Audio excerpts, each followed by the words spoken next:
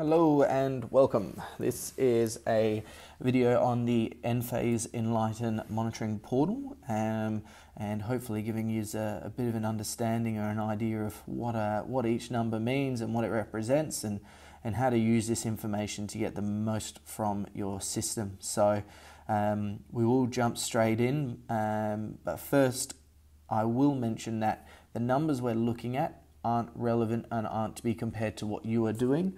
To give you an idea, the day that we are looking at this information here, it is the middle of July 2022 and it is absolutely pouring with rain and it's 10:45 in the morning. So if you're looking at your system, or if you're looking at this video at the time, middle of summer, your system's going to be doing a hell of a lot more. And if it's very similar weather, you might find that it's doing these sort of numbers as well. But not to look at the numbers and focus on the amounts, but to actually look at what the number represents in that data and how we can use it to get the most from the system. So this is the opening page when you log in. This is the status tab on the bottom left, you will see is highlighted. So this is just giving you a nice little overview of what has been happening today. So far, really bad weather. The house has consumed 7.6 kilowatts in the middle there. That is the total consumption of the property, 7.6 kilowatt hours, of the property.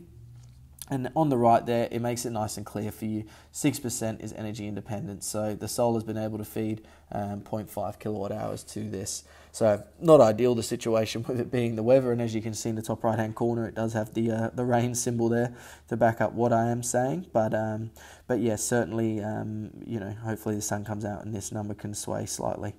What I'll do is I'll move us across on the tabs along the bottom to the energy tab. This one here I certainly find more useful with being able to show you the system and better grid independence. So I'll move back a day. So up the top there you'll see it says day, week, month, year, lifetime, and then you can also set up your custom. But just in a tab underneath that you'll see it says July 14th, 2022. If we go back a day, it was a bit clearer yesterday, so it is a nice representation of performance across the day. So as you can see here, the property consumed 22.3 kilowatt hours in the day. The system, and they imported 12.2 kilowatt hours. So the system supplied 10, which is obviously a much better ratio than what we were looking at before. Down the bottom here, we've got actually a graph that shows a representation of the consumption across the day. So you can see at night time they were consuming a bit more power. So the bar graph going down the bottom, you'll see is consumed, and that color there is from the grey at the top there, is imported from the grid. Now, if we go here, the blue represents the production of the system. So what we do want to see is that consumption line stay within the greyed area down the bottom. So some of that greyed area is exporting now because it's going downwards, so it's going back to the grid, whereas if it's above the line, it's being imported. So if we see grey below, then that's better than seeing it above. At night, you obviously will see it above because the solar at that point is turning off. So we can see here as well 45% grid independence yesterday, which is pretty good. But ideally, if we can get that up to that 60 to 70%, that's really fantastic. Now we can hit week up the top there, and then that gives us a little snapshot of what each day in the week has done. As you can see, hit some bad weather today, whereas the rest of the week's actually been quite nice. So 39% grid independence, and just wait for it to update. 39% across the week, yeah. If we go to month, well, you can see then it gives you each day, and you can highlight across, and the numbers will change according to that day. And across the month, we have 42%. So this person's not doing too bad with what they're trying to achieve with their system. We can do year, lifetime, and like I said, in the far right corner, you do have custom. One of the main benefits of Enphase is the microinverter technology and being able to see each panel. So here we go, having a little look at 2022. So this is actually looking at the lifetime of the system. So this one must have been installed this year.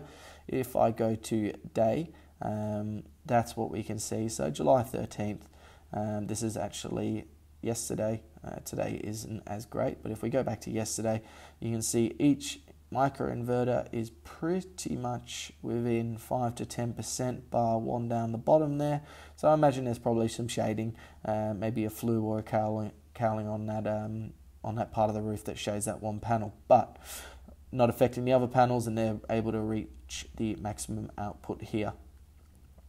Now, with this information in the energy, what we want to do is we want to use as much during the day. So if we actually highlight here that we're exporting power and we're importing quite a lot in the afternoon, what we got to try and focus on is how we can move that energy in this time here and even this little bit here into this excess part of the day. If we can do that, then what we can do is achieve a higher energy independence. Not as easy as what it sounds, but at this time here, that long line there, that might have been a dryer, a dishwasher, a washing machine going on. So if we can set stuff like that to timers and have that come on during this part of the day, we just further increase our savings and our energy independence as well.